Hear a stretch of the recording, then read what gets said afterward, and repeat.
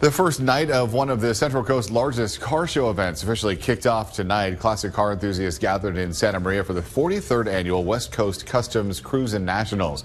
Tonight's main event was the cruise down Broadway, where as many as 500 American-made classic cars were expected to participate.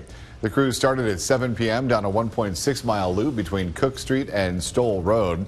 KSBY News caught up with a family from Bakersfield who said how much they enjoy the event. I think her favorite color is blue, but Mommy's favorite color is pink, and we are normally in Cadillacs. That's our thing. We have the Nationals in Bakersfield, but this outdoes the cruise for sure.